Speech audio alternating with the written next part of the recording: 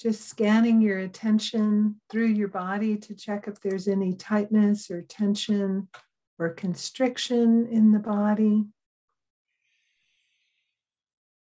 And if you notice any tightness, just deliberately relaxing,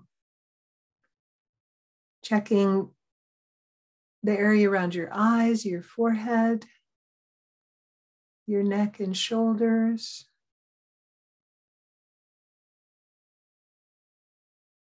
Your belly, just moving your attention through your body, deliberately relaxing.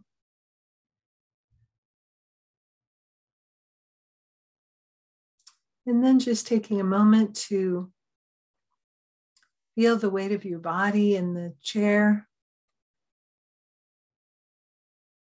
the connection to the earth, even if it's through a floor or even a few stories. And as I feel my connection to the earth, to the force of gravity, I'm reminded that down in Santa Cruz, I'm on traditional Awaswas, Ohlone, and Amah Mutsun territory. Just bringing to mind the people who are reviving their lifeways after the disruptions of colonization, the traditional lineage holders of the area where I live.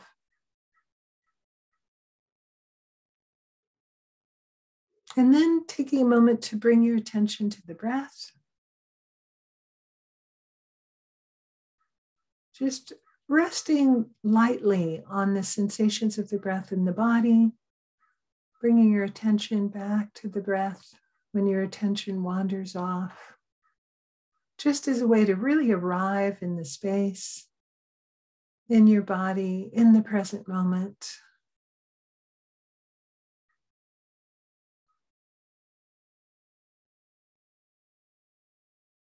And when you feel your attention wandering, maybe getting carried away by a thought or another sense object, just release the distraction and return to the breath.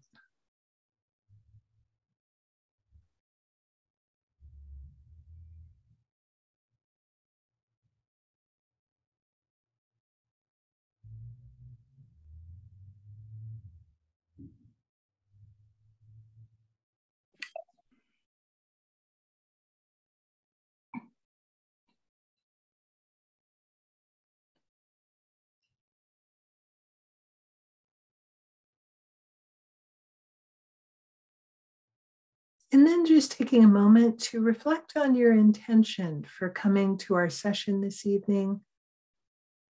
What drew you here?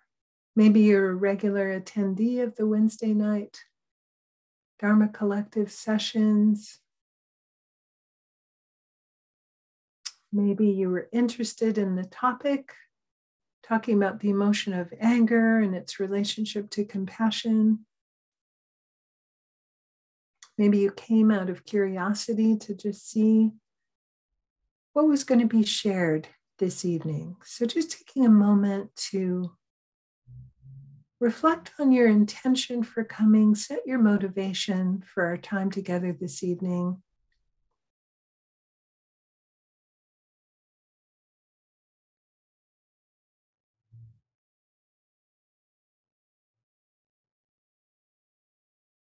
And in Buddhist practice, we always aspire to an altruistic motivation for whatever we're doing, whether it's meditating, studying the Dharma, attending teachings. So think through my attendance in tonight's session, through our discussion, our meditation, may it benefit not only me, but bring benefit to others as well. It increased my learning and understanding so that I can bring this benefit to others as well. So setting that altruistic motivation for our time together this evening.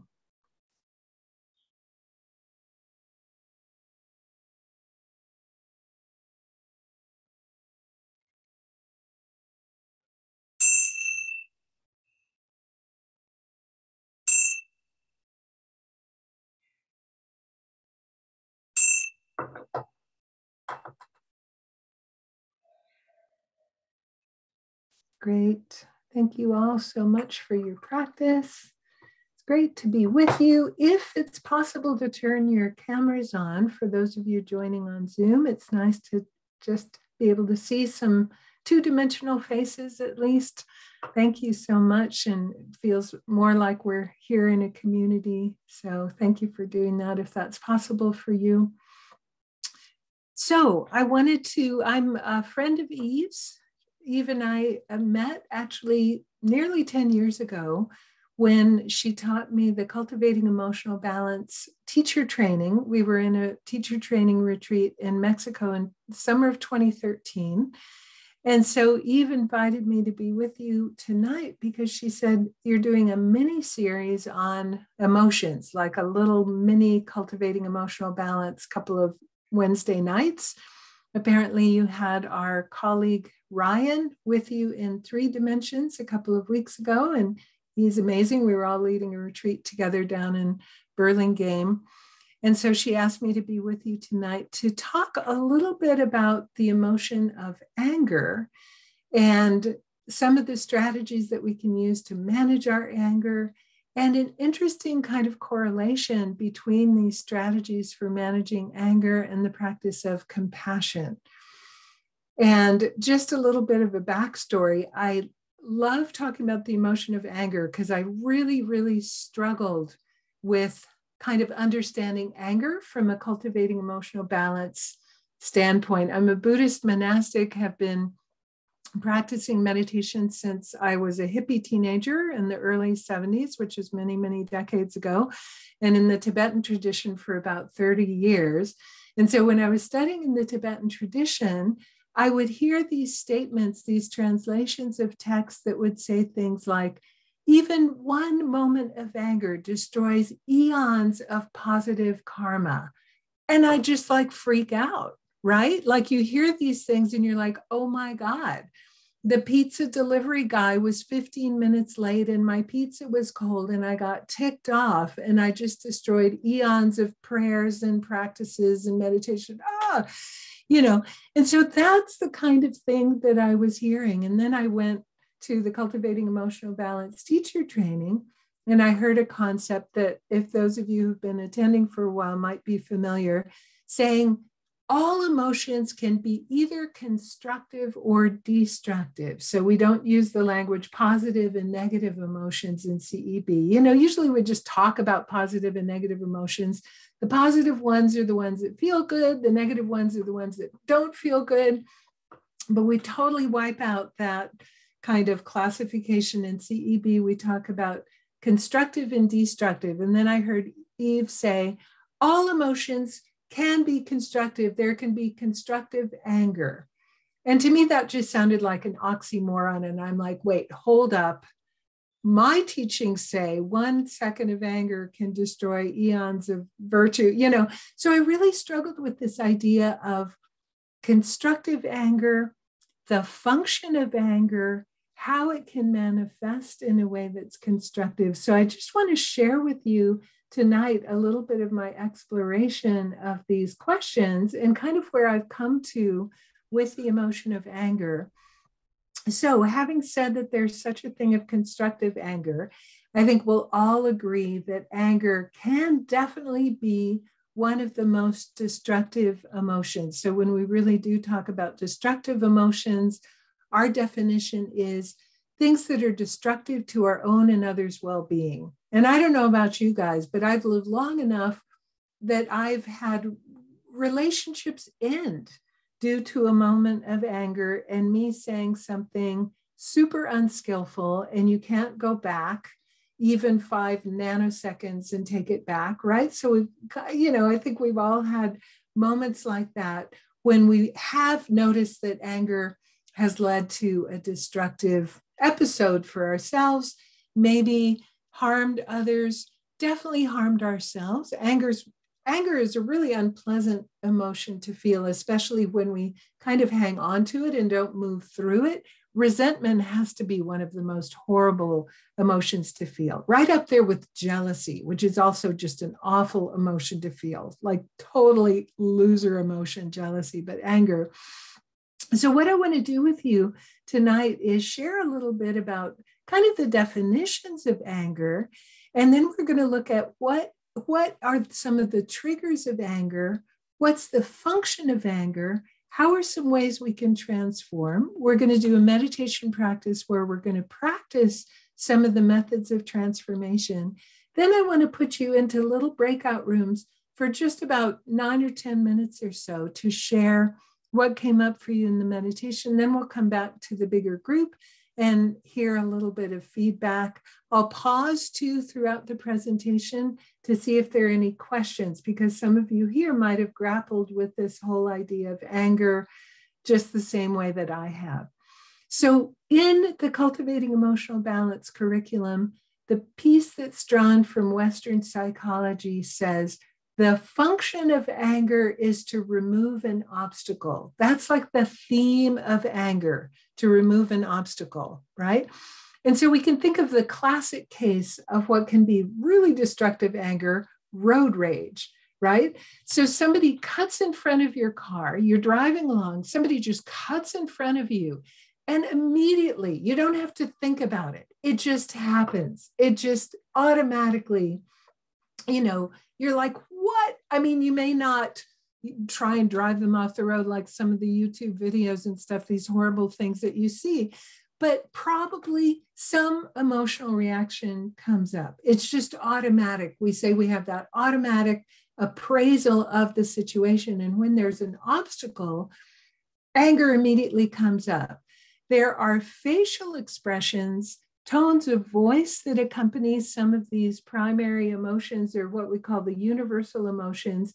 Eve often talks about an experiment that was done in what she calls the golden age of psychological experiments, before they had ethics committees to check out the experiments. So apparently they took 6-month-old babies, tied their little baby hands behind their backs, and then put a brightly colored toy in front of the babies, right? And the babies made classic anger. They're like, they couldn't reach the toy because their little hands were behind their back. So they're like, ah, ah, perfect anger face, anger vocalization. And then the researchers like, it didn't hurt them at all. It was no problem. And I'm like, yeah, wait, they'll be in therapy for 25 years when they're grown up.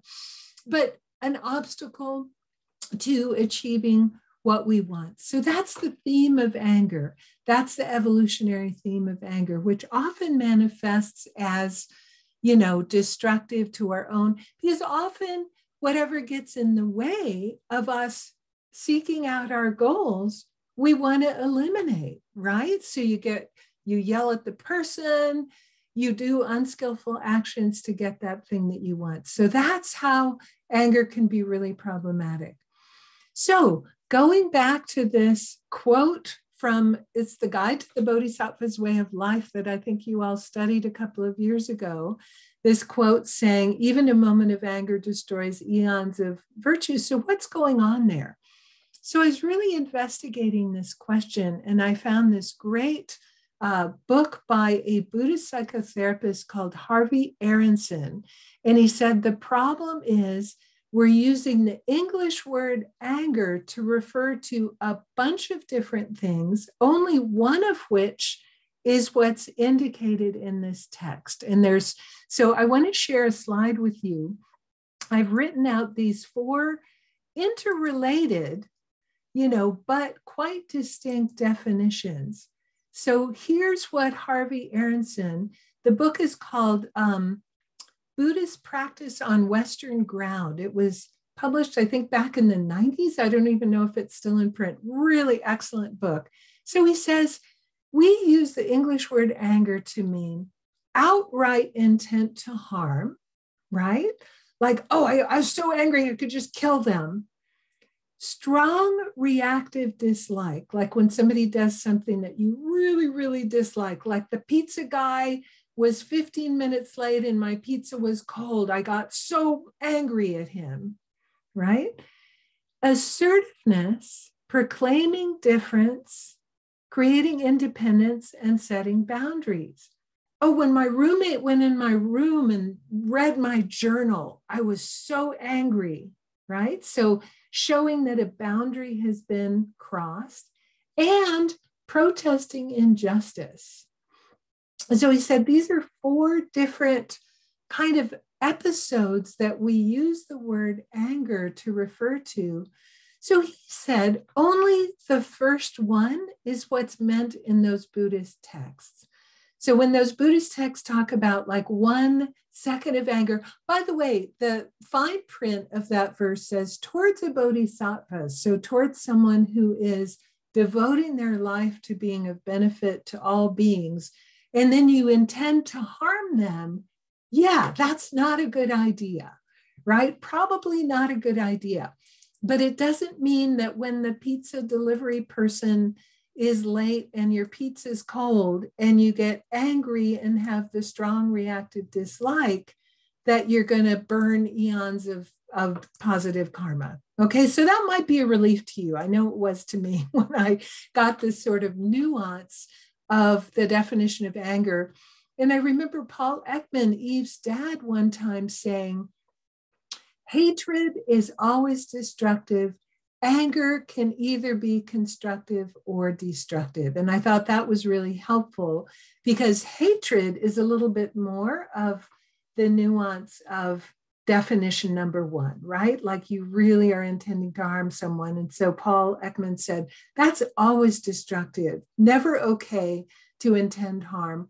But some of the other ones can motivate us to act, but we have to be super careful, even with protesting injustice.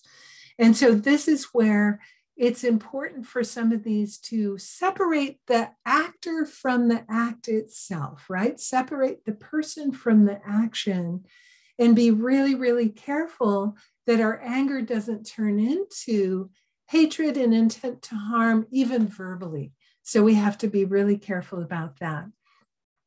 So I want to stop sharing for a minute just because I found that so interesting. And I want to just pause for a second to see if there's any questions or comments about those 4 definitions before we carry on and look at some of the triggers. Any questions or comments about those? Let's see, I think I can see everybody if you want to raise your physical hand or your little virtual hand. Okay, so let's carry on. Let's look at some of the triggers of anger. And so we say, here's some of the common anger triggers. Interference and lack of efficacy. Okay, so the interference is like the baby with their little hands behind their back. Really, really common anger trigger. And lack of efficacy. We might have that show up a lot in the workplace, right? You feel like your team isn't as effective, as efficient as you would like them to be. That can be an anger trigger. Disrespect. Wow, big, big anger trigger when you feel that somebody disrespects you. I've, up until COVID, I was teaching in prisons for about 15 years. And there was like all of this culture around what you could do or say, and the slightest indication of disrespect was like, you know, behind a lot of the violence that happened in prison. Really big deal. Someone trying to hurt us, right? Definite anger trigger.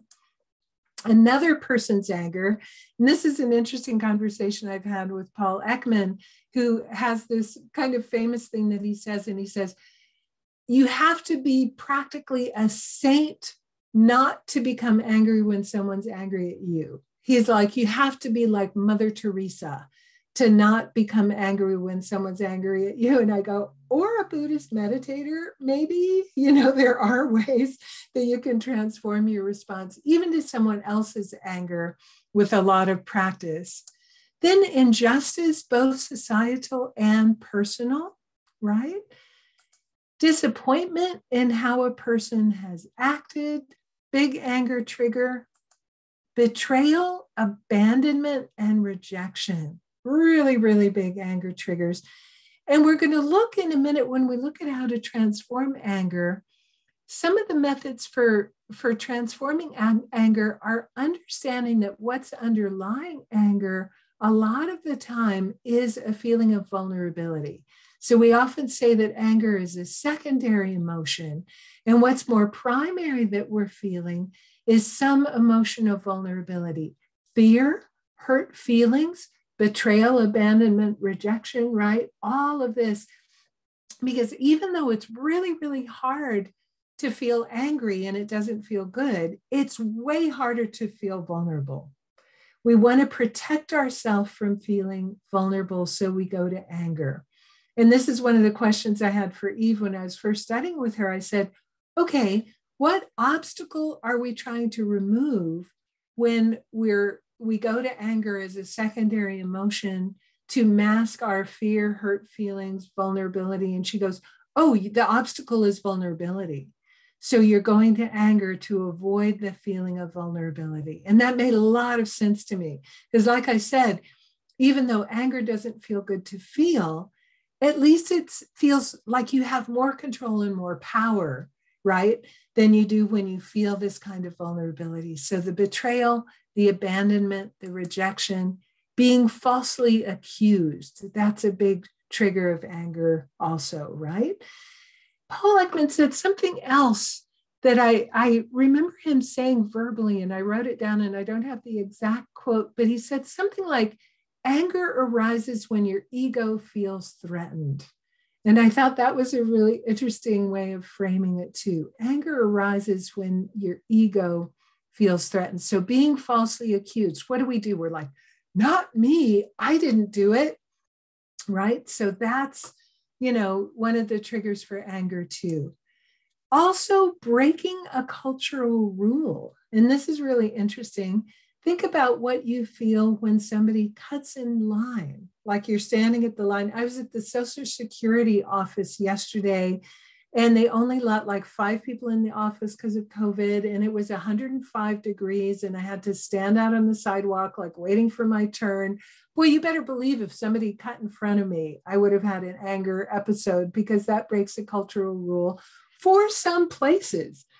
Right? I've led pilgrimages in India, and, with lots of students who know me from other countries.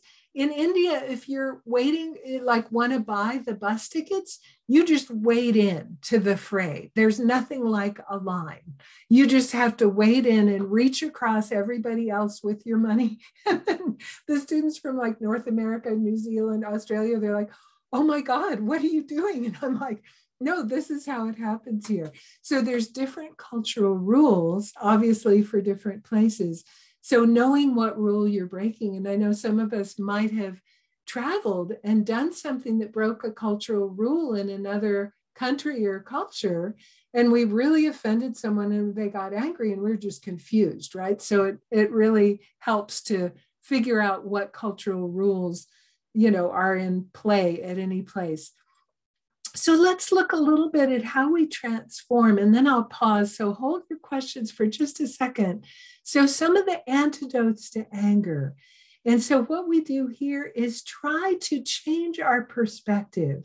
In CEB language, we talk about reappraising the trigger.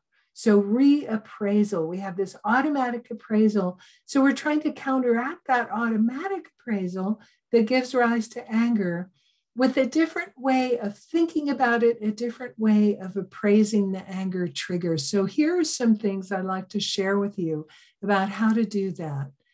Putting yourself in the other person's shoes, okay? Seeing what was happening from their perspective.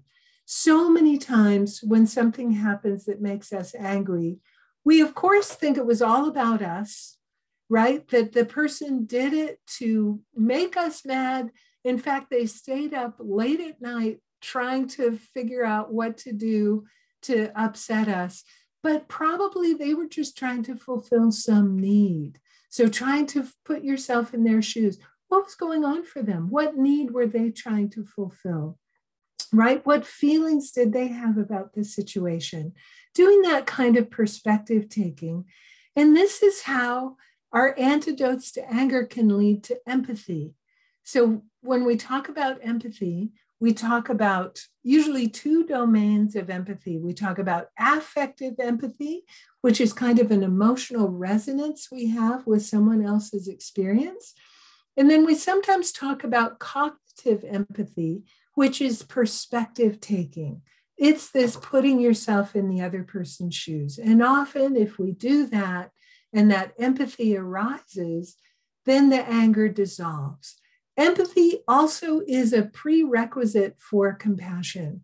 So we might even have compassion for the person if we put ourselves in their shoes. Our anger may even transform not only to empathy, but to compassion. So that's one way we can transform it. Just try and get out of our own head and put ourselves in the other person's shoes. Related to this, not taking it personally, right? Trying to imagine that may not be all about us. There's a training that I used to do in prisons, a year-long anger management and violence prevention program. And we used to give the men from a packet of Q-tips to remind them, quit taking it personally. So they'd have the physical Q-tip somewhere in their cell, and we'd tell them, when you start getting mad, just look at the Q-tip and remind yourself to quit taking it personally. And for some of them, they said that was super helpful reminder. Is the other person mirroring your own unwanted qualities? So I find for myself, when I really started looking at this, often there's some aspect of our own personality that we're rejecting. And so when we see it in other people, Jung talked about this shadow. We're like projecting this shadow onto other people. And then we get really, really upset when that person manifests maybe a quality in us that we're rejecting. I really looked at this when I was in a long meditation retreat. And I found if I could reframe that quality that I was rejecting in myself, that was the key to all the annoying people disappearing. It was amazing.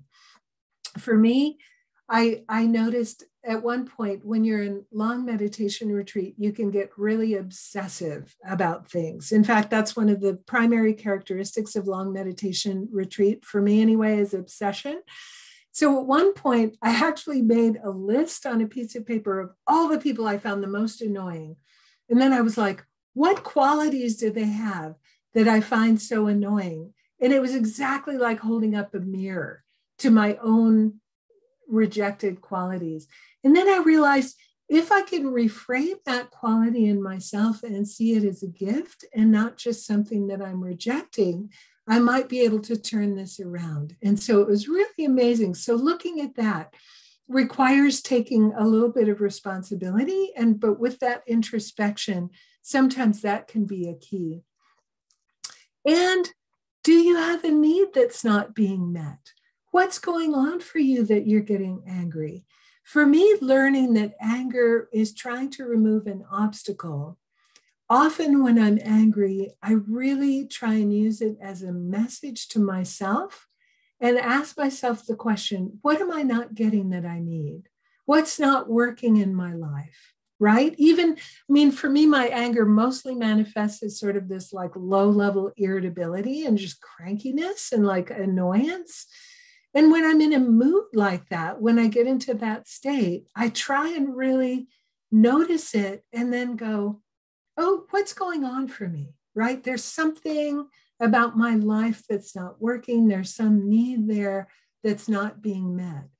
We say that our emotions are messengers to us, giving us really important information about our lives. So I found that to be a useful question with anger. Check your expectation. This is a really big one for me.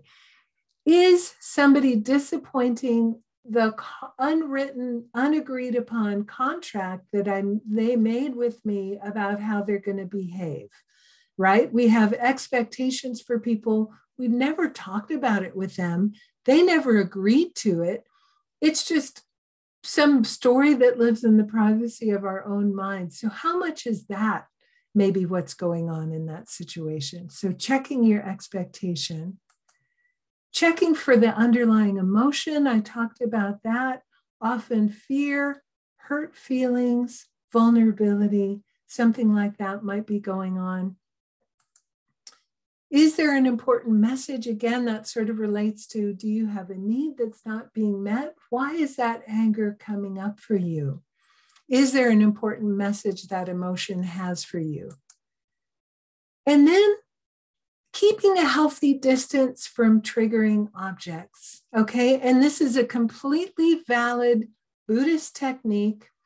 If in the short term, you know that being around someone or some situation is going to trigger an anger episode, in the short term, while you're working on all of these other strategies for managing your anger, you are completely allowed to just avoid contact with the object. If you know it's going to trigger an anger episode, you're going to get really upset and just do something unconstructive, you're allowed to avoid the object. Not denial, not forever. Work on some of the other strategies until your mind gets stronger, and then you might be able to be in that situation again. One of the sort of metaphors for this that's found in Buddhist texts is, you plant a little sapling and then you put a little fence around it to protect it from the deer and the rabbits while it's still young and kind of tender, so that you'll protect it. By the time it's grown into this big, huge oak tree, you don't need any fence around it to protect it. And our minds are like that too. So when we're just starting out with some of these strategies, trying to really protect our minds from the objects that we know are going to be triggering. So I'm going to stop sharing my screen for a minute and just pause to see if there's any questions or comments or reflections about some of that information, some of those strategies, some of the triggers for anger. And you can, if you're on Zoom, you can just unmute yourself. If anybody that is there in the room and wants to talk, you can just unmute the room. Any questions or comments? Yes, Claudia. Yeah, I missed something when you said, is the other person mirroring your own unwanted qualities? And then you said something about transforming into a gift.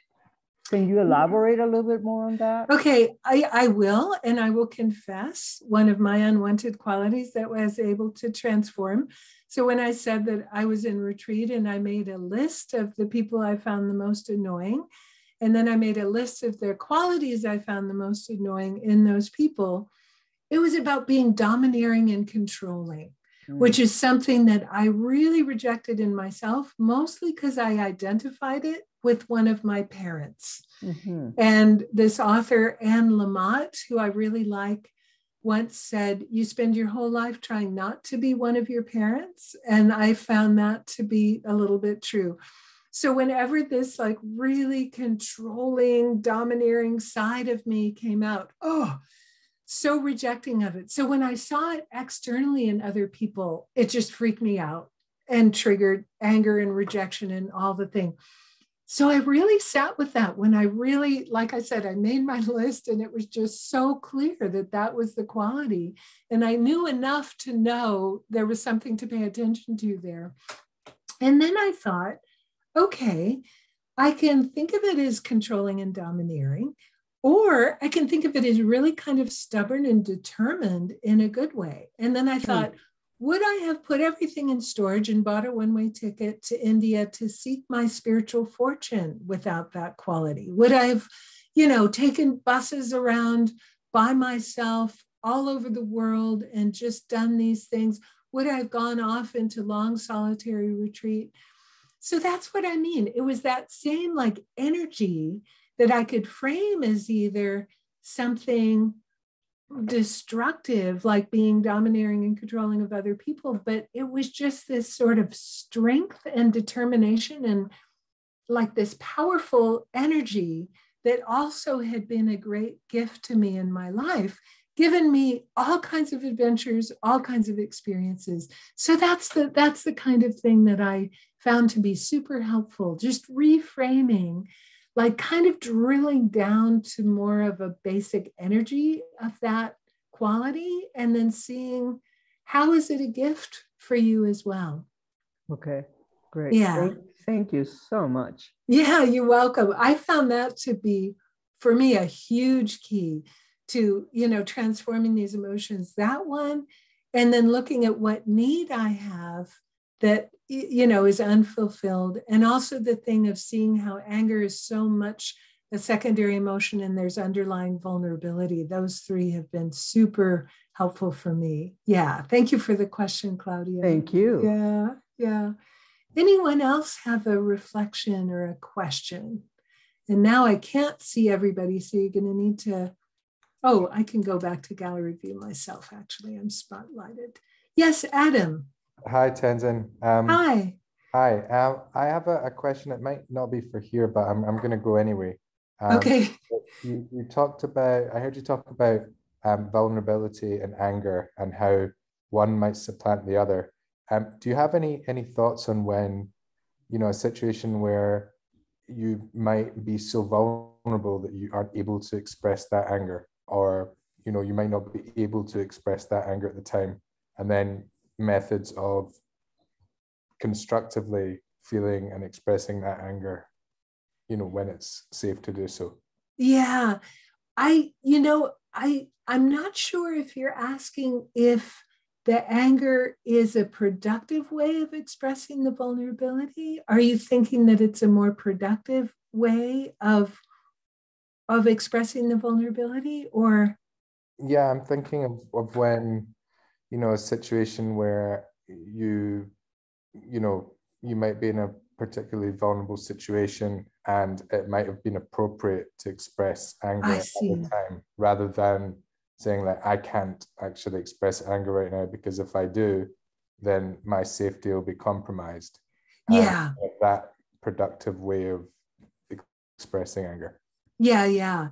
And sometimes we go to anger because we feel threatened and it doesn't feel safe to feel vulnerable, right? Like it takes a lot of safety. It takes a really safe space in order to feel vulnerable. And as you're suggesting, sometimes anger will put us in a more dangerous position. So it really kind of depends a lot on the situation, I think, whether it'll be more appropriate to express the vulnerability or more appropriate in that moment. Maybe in the short term, we might go to anger as a way to protect ourselves from, not being able to express that vulnerability. And I want to tell a story too, because this is when this whole idea of anger is the secondary emotion. So I was teaching a group of incarcerated men in a prison, a maximum security prison in Central California. And this is many, many years ago. And it was before I even took CEB. I was having them try to feel the emotions in their body before they, even the ones that were uncomfortable, just try and sit with the emotion with a breath awareness practice. Don't immediately try and distract, like even the uncomfortable ones, just to kind of train them to be with their experience a little bit. And one guy in that class, he was always coming in with a broken nose or black eyes. He sat by himself. None of the other guys would sit anywhere near him. He would like have his arms crossed over his chest, kind of glaring at me the whole time. And so I was leading them in this practice. And then the next week I went back and I said, how did it go? And this guy raised his hand and he said, well, I did that thing you said. And he goes, I've always been a really angry guy. And we're all like, yeah, duh. Like we kind of figured that out. And then he said, I did that thing you said. And I realized I'm really scared. I'm always scared. And that's why I always go to anger. Well, in that safe space of that room with the group that had been meeting, working on this stuff, doing that inner work, I was thinking he could say that. I mean, the other people in the room were kind of blown away that he said that. And everybody was looking at him. And I said, that was such a brave move that you even said that in this space. And the minute he walks out the door, it's going to be safer for him to express anger. Right? Because he's going to be in the general population. Expressing fear and vulnerability isn't going to work at all. So, and I saw that, like, especially working with the prison population, this shift, like from inside the room to outside the room, in terms of what felt safe and appropriate in which space. So I don't know if that sheds any light on your question or not, Adam, but sometimes it's almost like code switching culturally between the spaces depending on our safety level. Does that help clarify? Yeah, that's it wasn't a great question, but it was a good answer. So thanks. Okay, thank you. Yeah, it's very interesting. Like what, because it's interesting. There's this a psychotherapist who works a lot with trauma survivors. Her name's Stacy Haynes, and she has this short list of like basic human needs. I mean, some of you may have studied in nonviolent communication. There's these lists of needs, and I think they're amazing and really nuanced. And I heard her give a talk once. It was a webinar actually, and she was boiling down our basic needs to a list of 3 that I found really powerful. And she says, safety, belonging, and dignity or respect. And I'm thinking, wow, it feels to me, I've really been checking almost everything that I do is driven by a need for either safety, belonging, or respect. And all of those nonviolent communication needs you can kind of boil down. So the need for safety is really important. And I never urge people to do something in their personal process that puts them in a position of feeling unsafe, like in that situation, to tell this guy, oh, now you've tapped into your vulnerability, just like stay there all the time. No, maximum security prison, not safe.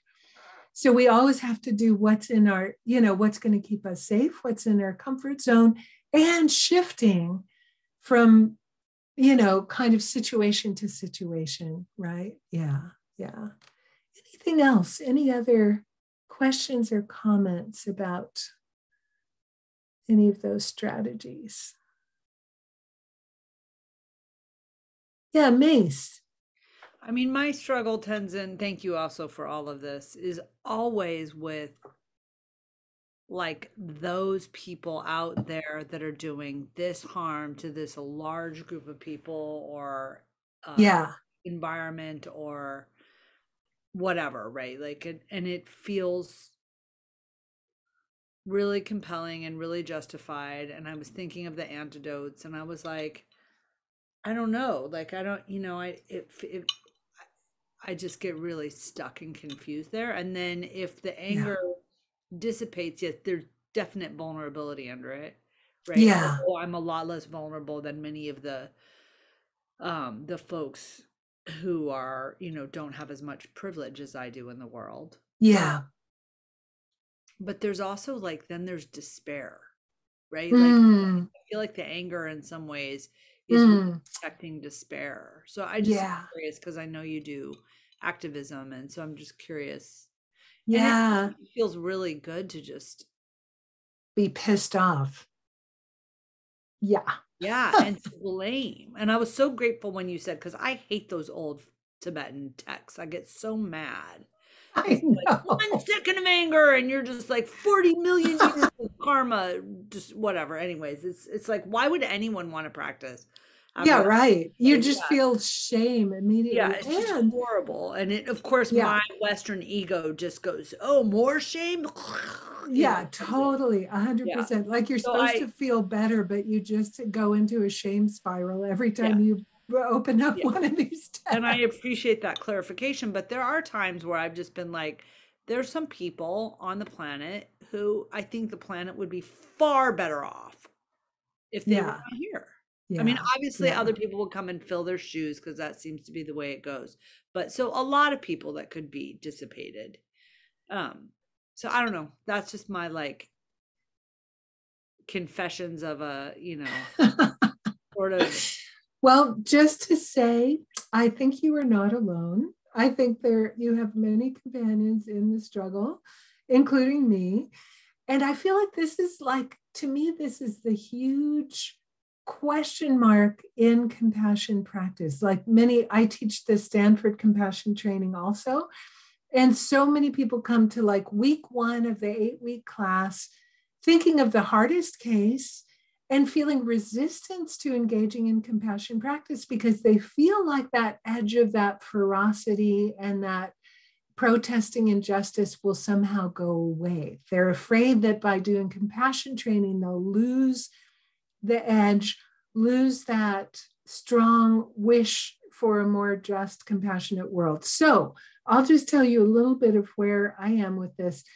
For me, it feels really, and then Alfred, I see your hand up. We'll get to you in just one second. To me, it really feels like the key is separating the person from the actions, fiercely opposing, standing up loud and clear against harmful actions, but not holding hatred in our hearts for the perpetrator, right? And for me, the empathy is the key. I'll mention, just because we might still be thinking about him, and I'm sorry if anybody has different politics than me, but for me, our former president was a really classic example. And I really worked hard because I don't believe it's okay to hate anyone. And I disagreed with every move he made for like years and still do. And then when I saw, wow, I mean, in my perspective, and again, I hope I'm not offending anybody, I'm just talking about like using that as an example of my struggle. What a wounded individual, like somebody who's so wounded, whose need for affirmation is like a black hole, can never be fulfilled, and is just the constant motivation for everything. And then I could be like, oh my God, like how awful. Here's a trauma survivor, clearly 100%. So I could open to a little compassion for the person who I could see as a survivor of incredible, probably abuse, for sure trauma, if only verbal, all the things, classic narcissistic wounding going on. And I'm going to do everything I can to make sure that every policy that he wants to put in place doesn't happen, right? And it's tricky. It's really tricky because often I'll share something. At that time, I went to a protest march, and it was actually when Jeff Sessions was still the Attorney General. So it was really early on, and I was in Sacramento, and Jeff Sessions was visiting Sacramento right after some horrible immigration ban had been put into effect like the day before. And so with this interfaith contingent of all of these faith leaders like heading this march, and then there were people with bullhorns.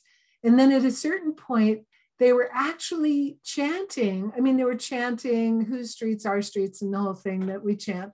And then they started chanting these things about Jeff Sessions' looks and comparing him to the Keebler elf. And at that moment, I was like, okay, no.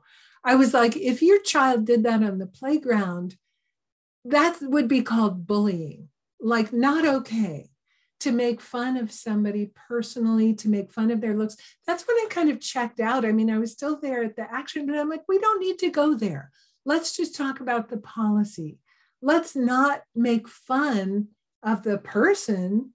He can't help the way he looks. So it's the difference there. And I actually kind of around the same time find myself like not watching so many of the late night hosts because I found them, they just like make fun of the person. And I'm like, not cool, not cool. Again, if your kid did that at school, you'd have a stern talk to them. So why is it okay to do that with somebody whose policies we disagree with? And it's hard. So that's a little bit of, where like trying to separate, which isn't easy, but it doesn't mean either that you lose the power of your opposition to the policy while you're still holding compassion to the person. So it doesn't make you a wimp, and it doesn't mean that our opposition to what we see as wrong is dependent on blame either, which isn't healthy for us or anybody, if that makes sense. That's just where I'm aspiring to in my own life and practice. But awesome question, because that always comes up. Yeah, thank you. Alfred, sorry for the long-winded answer, but it was a super important question. I like long-winded answers, and I like your Trump conversation. Could you, shifting gears, could you talk a little bit or shed some light on the relationship between anger and grief and profound loss? Yeah. And often, again, I think it's really hard for us to manage the vulnerability of grief. So we go to anger, we're protesting. Why did it happen? It's so unfair. It shouldn't have happened. It's a way of protecting ourselves from the sadness of the loss, right? And feeling that energy of anger.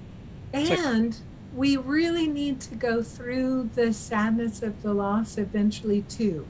And it may be that it's just too hard to go there right away.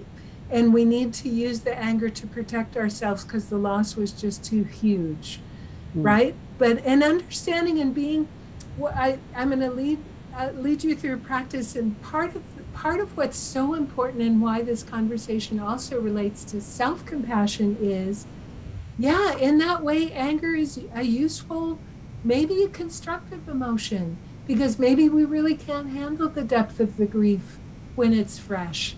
And so that anger is helping to protect us. And eventually, we need to shift and really feel the depth of the grief and the loss.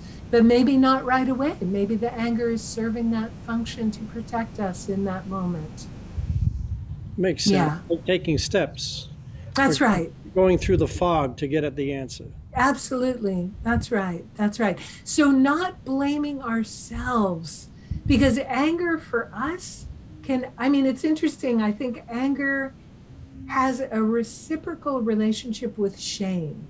Often shame triggers anger because we're trying to protect ourselves from the vulnerability of feeling shame. But often we feel shame about feeling angry too, right? So it's got this interesting kind of relationship both before and after, but it's often connected to shame. In fact, I remember saying once to Eve that I felt that shame perhaps was underlying all destructive emotions. I said, I'm just going to make a wild generalization. Maybe shame is underlying all destructive emotions. And she looked at me for a long moment, because of course this is not backed up by research, but she said, you may not be wrong there, right? Which is about as good as I can get if I haven't done a double-blind study with like Stanford researchers, right?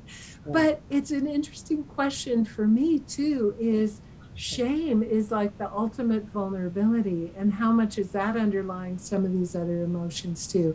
But in terms of grief, I think it's just protecting us from getting, it's almost like what Mace was saying about despair, right? Also the anger is protecting us from despair, which we're afraid is just going to be overwhelming to us. Yeah. Great question. Thank you. Thank you. Yeah. Anybody else before we go into practice? Any other comments? Okay. So what I want to do is lead you through a practice. First, I'm going to introduce it. It's a practice you might be familiar with. I'm going to share my screen again for a second. Hopefully it's the next slide. Oh, sorry. One anger antidote sort of relates to what we've just been talking about, cultivating loving kindness and compassion. I didn't click down far enough on the slide. So cultivating loving kindness and compassion, which are the opposite to hatred. And then what I want to do is introduce you to a practice called by an acronym RAIN. It was developed by a group of insight teachers, especially Michelle McDonald Smith, probably like about 15 years ago now. It's really been popularized by the teacher Tara Brach. And there's lots of YouTube videos. She has a lot of information on her website about this practice. And it's a practice that enables us to be with difficult emotional experience. So I want to take you through the steps of the practice. Recognize, allow, investigate. And the original framing was non-identification. Tara Brach has changed it to nurture. So let's talk about these, and then I'll guide you through a guided practice. So recognize is just about recognizing what is being experienced, right?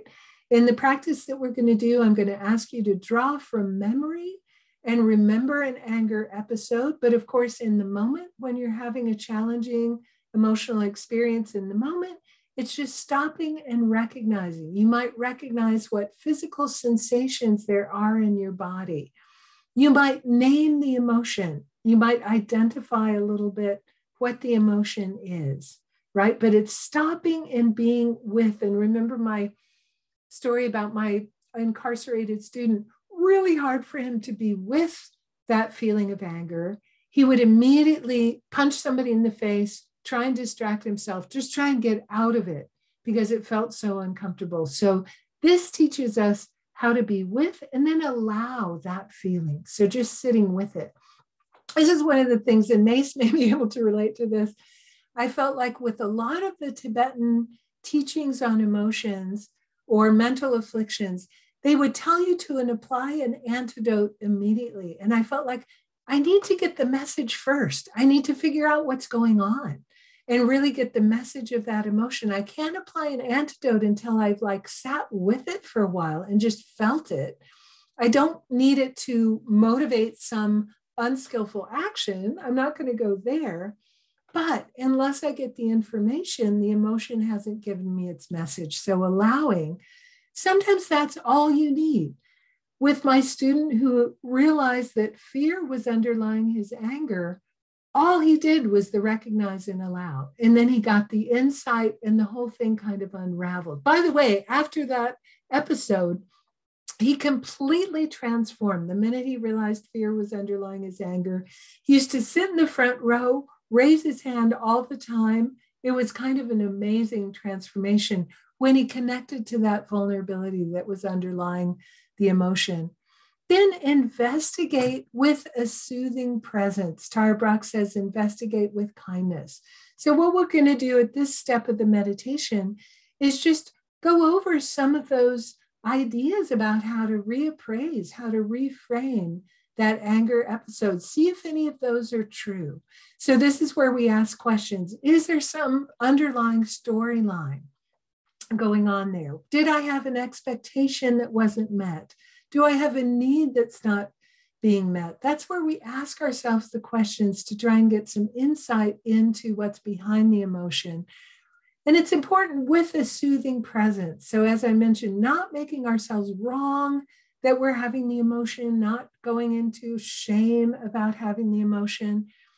And then the last step, originally it was framed as non-identification, meaning reminding yourself that you're not the emotion. You're having the emotional experience, but you are not anger. The emotions come and go. They're not permanent. They're not a fixed part of who you are, right? And then Tara Brach changed it to nurture because I think she realized that having kindness and self-compassion in this moment when you're working with strong emotions was really important. So we're going to do both steps. So I'm going to guide you through. I'm going to ask you to draw from memory of an anger episode. And I advise you on a scale of 1 to 10, don't pick a 10. Pick a 3 or 4 on a scale of 1 to 10. I really need not to have even a Zoom room full of furious people, and it's not going to do much good. So pick something that's kind of moderate, something that you can identify as anger. And it might be, like I said, on the scale of irritation, annoyance, irritability, that kind of level of anger, maybe not fury or rage. Don't go there. Go to a mild or moderate, and then we'll do the practice and investigate. And then we'll have some time. I'm not sure if we're even going to have time for breakout rooms. We might just debrief as a bigger group. Let's see how we go. So go ahead and get into your posture that's comfortable for about 15 minutes or so of sitting practice with your back straight, your shoulders even. your tongue on the roof of your mouth, right behind your teeth. Your hands can be resting in your lap or resting on your knees. And then just checking into your body the way that we did at the beginning of the session, just moving your attention through, checking for any tightness or tension or constriction, and deliberately releasing and relaxing.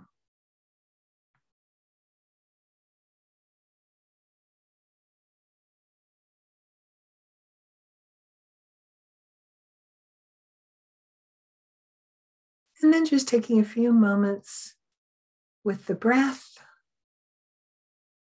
just to settle your mind.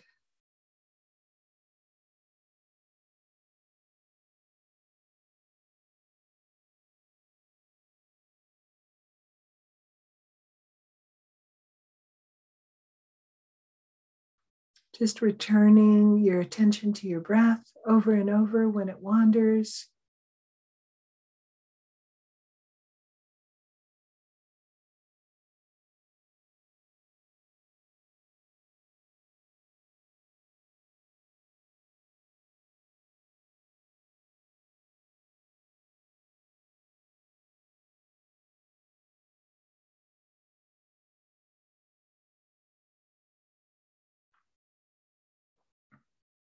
And now I invite you to draw from your memory of an experience that you had with anger, and remembering to choose an episode that's mild to moderate. It could be something that happened recently, so it's fresh in your mind.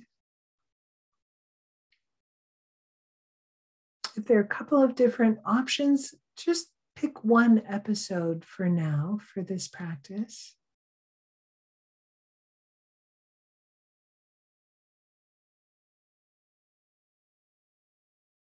And then let the details become clear in your mind. Think about who was there, if anyone, what happened, details about what was said, what was done.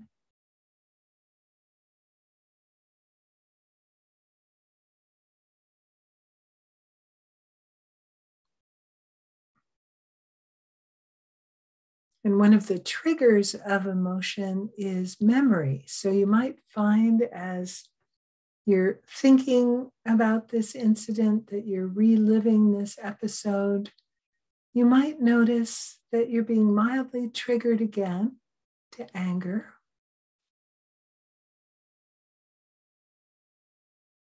And notice, what does that feel like in your body? Recognize. You might want to name exactly which emotion you're feeling. Maybe it is annoyance or irritability, some other flavor of anger.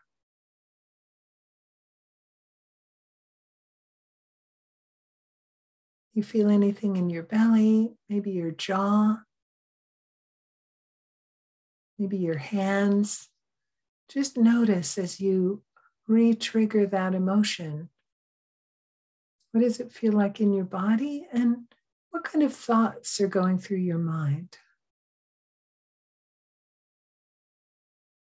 Maybe you notice that you're justifying the anger that you experienced in that episode.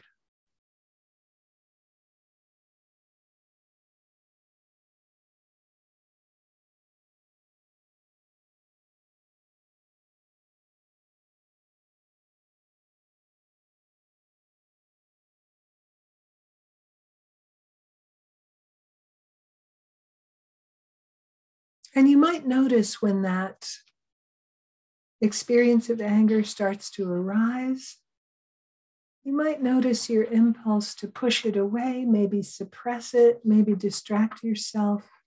We often don't want to feel these emotions that feel uncomfortable, but just allow, just anchor with the breath and allow that emotional experience to be there.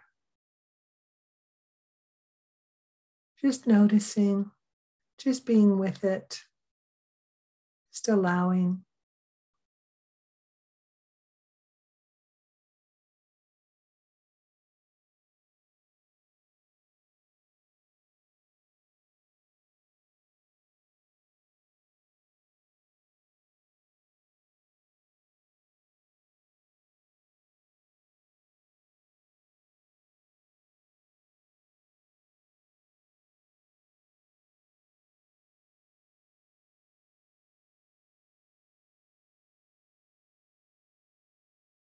And then the next step is investigating, and investigating with kindness. So as we investigate, just be aware not to blame yourself for how you're feeling, or if you get some insight into what underlies that anger, not to feel it's a weakness or you're a failure. So investigate with kindness and curiosity. And to express that kindness towards yourself, it may be helpful to adopt some kind of soothing gesture, maybe putting one hand or both hands on your heart, or one hand on your heart and one on your belly, just to support you in this inquiry. And so first, as you recall that episode, was there some underlying emotion, some feeling of vulnerability? Maybe as a more primary emotion, maybe anger was secondary. Maybe you felt unworthiness or fear or hurt feelings or shame. Is there a way that your anger in that episode was protecting you from a feeling of vulnerability?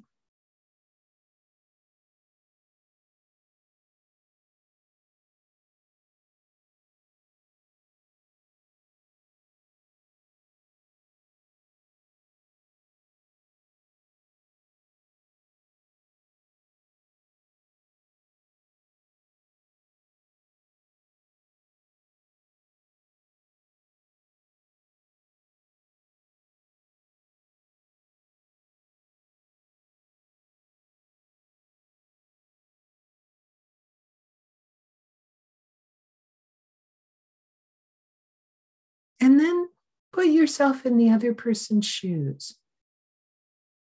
So see if you can take their perspective, and it may just be a guess, you maybe don't know, but what was behind the action for them? If there was somebody else involved, and usually anger involves someone else, what kind of need from their side were they trying to fulfill?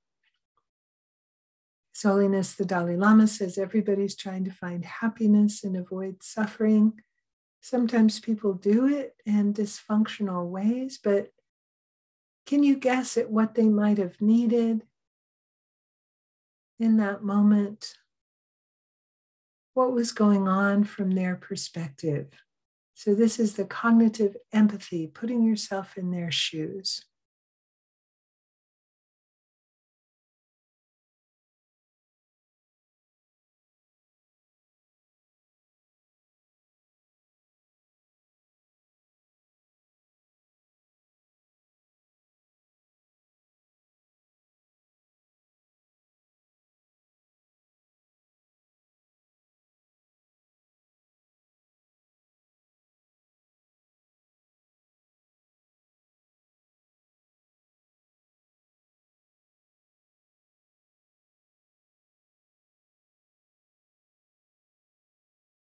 And related to this, is there a way that you're just taking this so personally? Maybe when you put yourself in the other person's shoes, you get an insight that you weren't that important in the whole situation. Maybe you were very peripheral, but you got angry because you were taking it personally, acting as if that action was directed towards you. How does that help to transform the anger for you?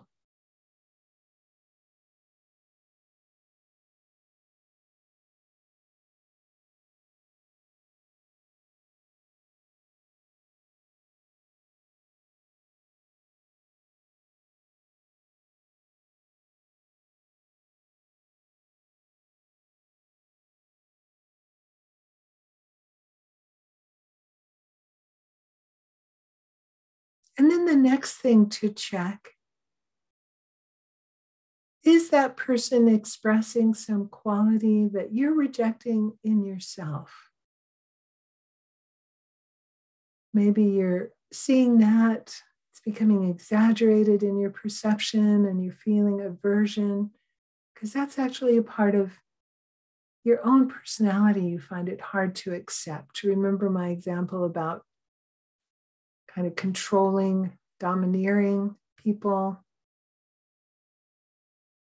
Might that be true? And is there a way that you might be able to reframe that quality? Perhaps see it as a gift. But for this part of the practice, just see, is there something in yourself that you're experiencing in other people and finding it triggering?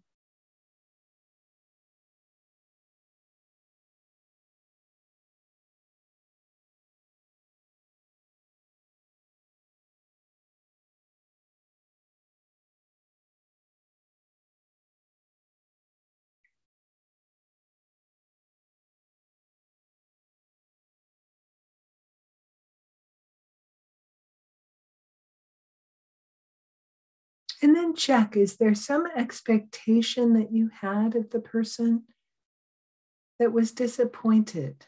Did you feel there was something you expected of them that they didn't fulfill? Might that be behind your feeling of anger? Just check.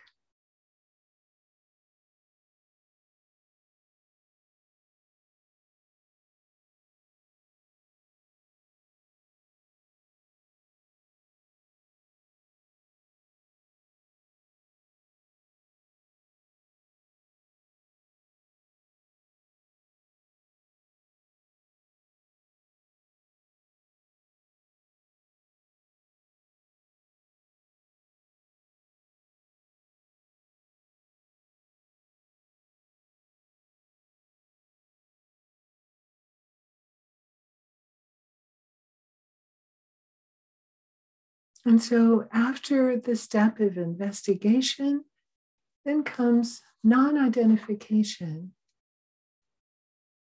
And so remembering that emotions come and go, they're triggered by events, either external or internal. Often we feel so stuck in our emotional experience. But just realize even this memory of anger, even the emotion you might be feeling right now, is happening in this spacious nature of mind, this clear awareness. So just feel that spacious nature of your mind. The thoughts come and go, the feelings come and go, the emotions come and go, all within that space of your mind.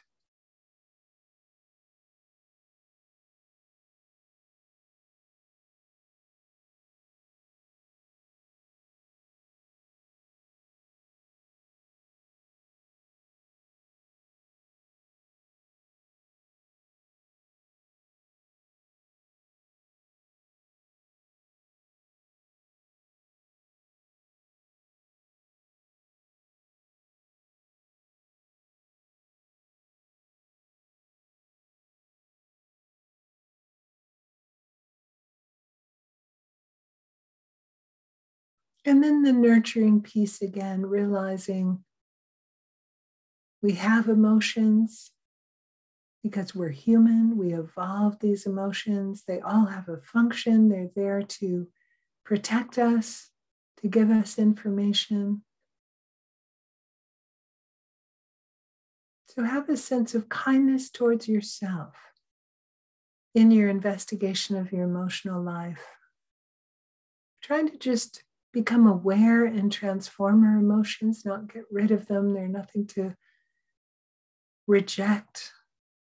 So feel that quality of nurturing along with that spacious awareness.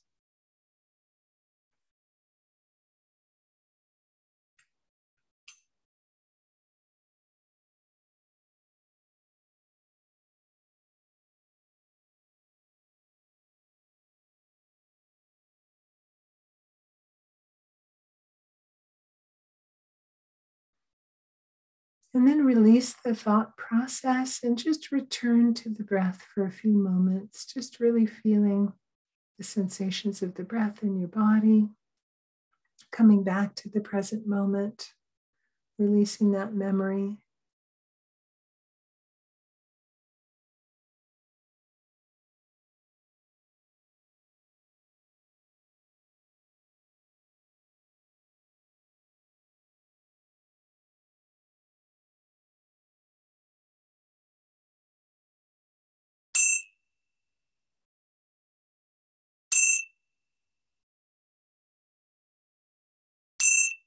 Take a moment to relax your posture and gently come out of meditation, come back to the space.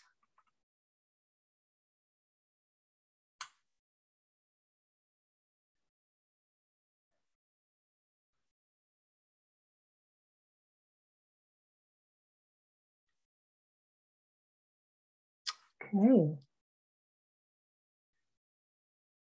So I think we've actually run out of time for the breakout room, which for some people may be a relief. Often that's when people disappear from the Zoom rooms.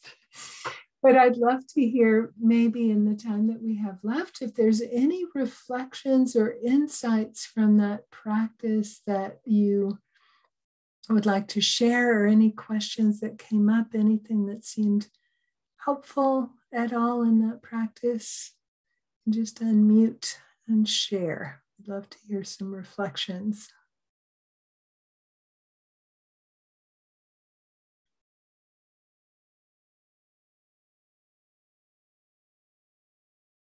Okay. Maybe I should put you into small groups. Maybe you'll be more willing to talk then. All right, I'll put you into small groups for 6 minutes. How about that? And then you can share with each other and it won't be on the, well, oh, yep, we lost somebody. That always happens. I'll put you into small groups for just about 6 minutes or so, and then you can share, and then we'll come back.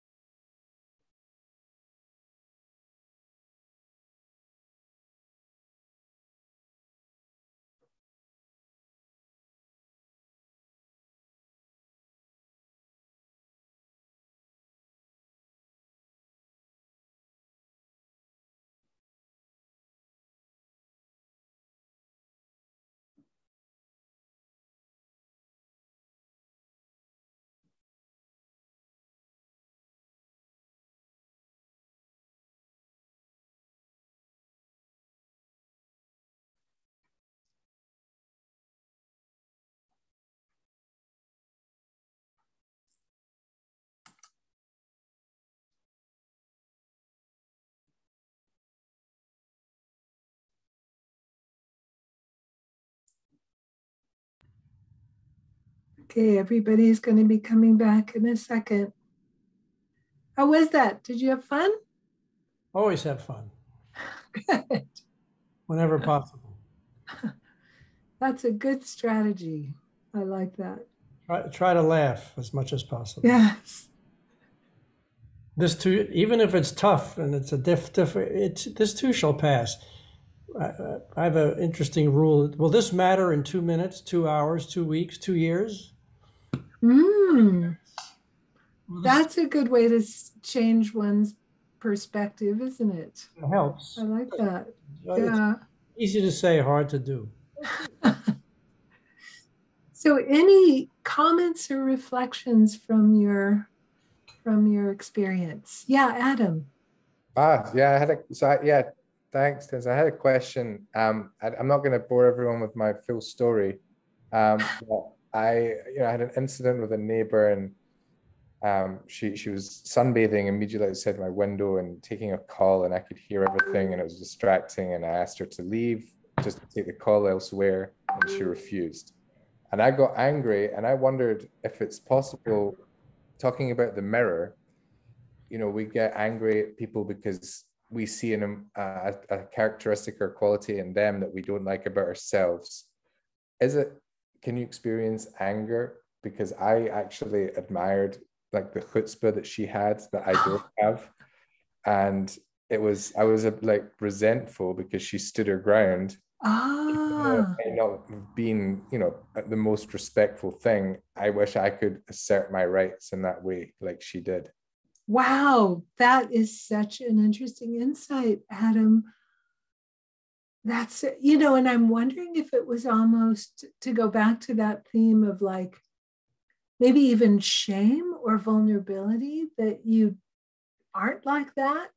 So you responded with anger because it was like, oh, I want to be like that. So it was almost like a sense of envy gave rise to the anger. I mean, one thing, anger we can just go back to the basic thing of there's an obstacle. You wanted a quiet hour, and then this woman is just talking loudly. I mean, sometimes it's really basic like that. And then all of these methods that I introduced to transform, it's like, no, you're just not getting something that you need, which is just peace and quiet. But I think that's such an interesting insight could almost envy in a way be one of those vulnerable emotions that leads to anger. I would love to think about that more. That's given me a whole nother approach to transformation. So awesome. Thank you. I've never had anyone make a comment like that. And I've never actually thought of it myself. But it feels just instinctively, it feels like, yeah, that could totally be true. What does everybody else think? Claudia's nodding. That feels like that could totally be a thing. We get angry at someone else for having a quality that we admire and don't feel that we have enough of. Yeah, thank you, Adam. You've given me a whole nother they've got angle. something I want. Yeah. Sometimes. So the and a little envy, maybe envy or something like that. Yeah, because I think envy and jealousy are very vulnerable emotions to feel. One of my teachers, Zongzi Khyentse Rinpoche, when he talks about jealousy, he goes, jealousy, it's such a loser emotion. He goes, you don't feel good. The other person doesn't feel good. It doesn't really amount to anything. It never gets you what you want. In fact, the total opposite. I mean, it's really funny to hear him like go into this rant about jealousy. And it feels so unpleasant that I could imagine if we were feeling jealousy, going to anger to save ourselves from the obstacle of how unpleasant, jealousy and envy are to feel. So I think that could definitely be a thing. Great. I'm going to have to add another bullet point to my slide. Thanks, Adam. Thank you. How does that feel? Does that feel like it's ringing true maybe a little bit? Yeah, I think so. I think there's a bit of the jealousy and now that I'm reflecting, I think there's a little bit of projecting. I don't know. This is getting a bit layered, and I know we're running out of time. But also, like, why have someone has crossed my boundaries? Why have I let that happen again? You've done that. That's right. That's right. And that was one of the ones in that list by Harvey Aronson. Like an anger trigger is like a boundary has been violated. That's like a really fundamental anger trigger too, when we feel like a boundary has been violated and we're like, hey, stay out. You know, it's a literal like trying to remove an obstacle of somebody encroaching somehow on our boundaries. So then the question there is, okay, we might still feel the anger, but then how do we manifest it constructively? Not screaming out the window and throwing pots and pans on her head, but like, is there some way that you can assert a boundary skillfully? And then that's an entirely different workshop that I actually do with a friend. We developed a day long called Compassionate Boundaries. Like, how do we balance being compassionate with setting clear boundaries? Because that's a whole strategic question in and of itself. But thank you. Yeah, thank you for sharing that. So now we're definitely out of time. It would be so great to unpack more of this, you know, but I would love a takeaway, you know, if we can kind of take the other person's perspective and get insight into our own triggers. It's a way of moving from anger to compassion and self-compassion, like with that insight piece, with the putting ourselves in the other person's shoes and the insight we have into our own anger triggers. That's a way we can move from the stuckness of anger, the destructiveness of anger, to go, hey, how can I move towards compassion with this and self-compassion? So there's a lot more to do. There's a lot more to be said about that. But it's been really a great experience for me to be with you all here on Zoom. Hopefully I can be there in 3 dimensions in your beautiful new space that I'm enjoying seeing in the one little Zoom cube there at some point in the future. And I really appreciate your time and attention this evening.